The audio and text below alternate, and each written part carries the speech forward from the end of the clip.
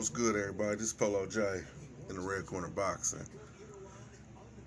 I want to give a huge shout out to our U.S. Olympic team. They are over there handling business, especially on the boxing side, man. Look at this. Duke Reagan, featherweight, wins by split decision. Keyshawn Davis, lightweight, wins by unanimous decision. Delonte Johnson, welterweight. Y'all better watch that boy. He's coming. He's coming. He wins by split decision.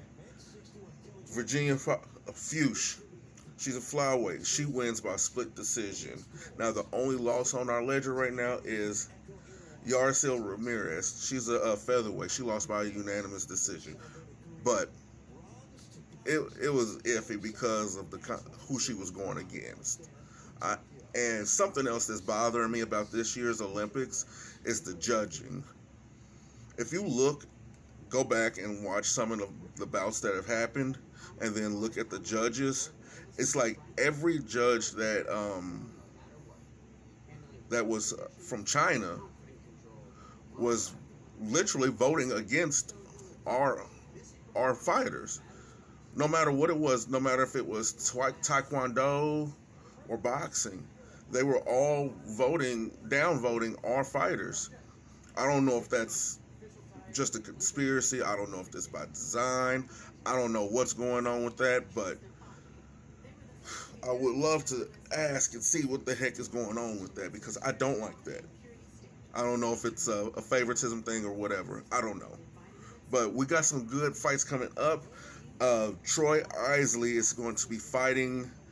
I think it's going to be on at, I want to say 9 p.m. If not that, it'll probably be way early in the morning. And then we have, somebody in the super heavyweight division, Richard Torres Jr. Boy hits hard. When he goes pro, if he goes pro, I have, a good feeling that he's going to be fighting for a title in the next 2 or 3 years. That's really what I think about him. And then we still have Rashida Ellis. She's a lightweight. O'Shea Jones. She's a welterweight. And then we have Naomi Graham. She's a middleweight. We still have fighters out here who haven't even fought yet. And my thing is, I want them to be the best. Gold is the goal.